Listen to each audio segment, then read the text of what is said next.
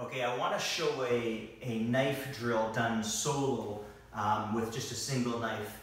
And this is going to incorporate what's sometimes called the earth grip or the knife pick grip.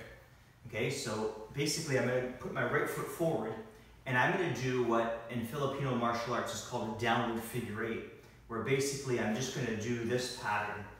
You can see that I'm kind of turning my body as I strike with the knife. And I'm thrusting with the knife as I hit. Okay, so I'm doing this pattern.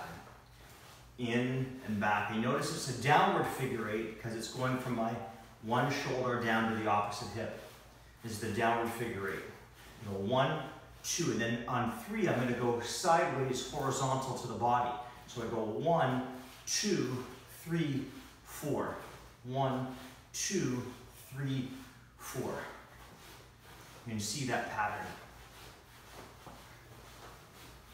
Now at 5 and 6, I'm going to do what's called an upward figure eight. So if this is a downward figure eight, an upward figure eight would be the reverse. So I go 1, 2, 3, 4, 5, 6. So this is the pattern of the upward figure eight. You can see one goes in and I do a backhand.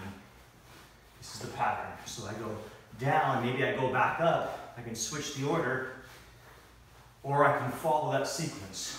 3, 4, 5, 6. 1, 2, 3, 4, 5, 6. Now it gets complex. From my top right shoulder, I strike down, and then I come with a backhand.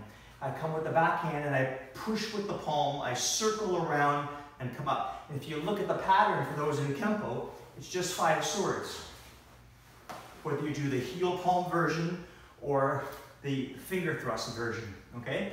So we go 1, 2, 3, 4, 5, 6, 7, right, left, circle, and back up to your shoulder so you're ready to start it again, okay? So 1, 2, 3, 4, 5, 6, 7, 8. One more.